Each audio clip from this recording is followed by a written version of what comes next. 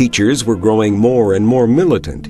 Even well-mannered young ladies like elementary school teacher Mary Thomas from Butte, Montana.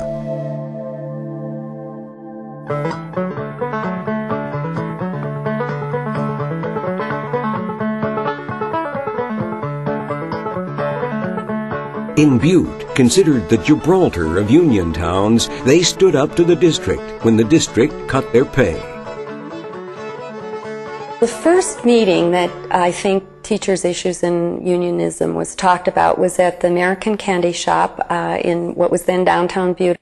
And there was my mother, Mary Thomas, my Aunt Catherine, Marie Larry, and Ruth McGee.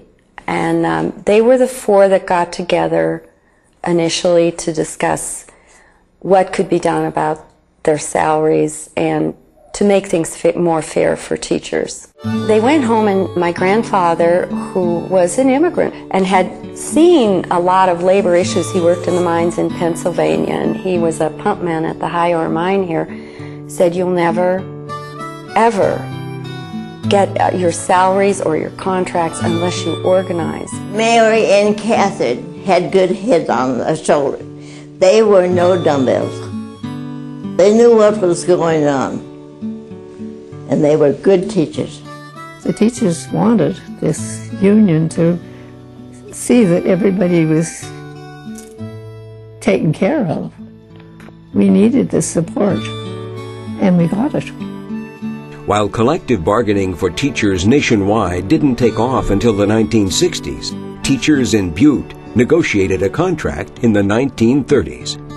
But what those early teachers' associations were trying to do was collective bargaining.